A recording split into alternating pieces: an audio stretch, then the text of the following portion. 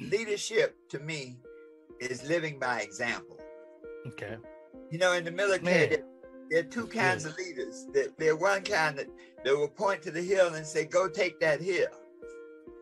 Okay. And then there's another kind that will grab the gun and start charging down the hill, and they say, let's take that hill. Mm. Well, the one who grabs the gun and runs down the hill, that's a leader. The first principle of leadership is to lead by example. Okay. To live your life in such a way that if the people follow you and do what you do, everything will be all right.